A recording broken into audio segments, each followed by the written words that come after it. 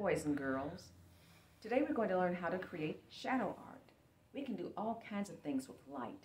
Lights against objects can create a silhouette or background or shadow that we can then use to drape a drawing.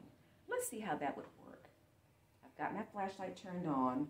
There's a dinosaur on a little top here. I'm going to put it right here and look at what we see. We see the shadow. What I'm going to do is use my marker and create a drawing.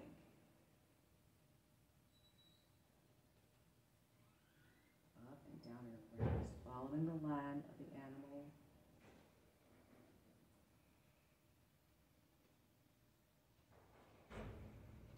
This might take a moment.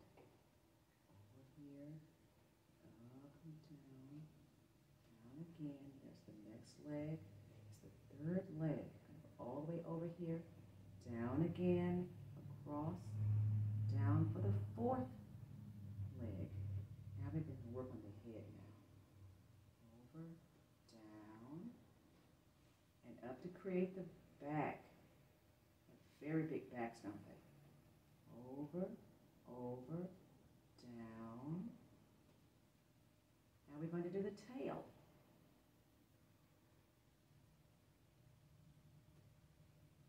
This way. Now, do we want to do the stand here? Let's make the stand too.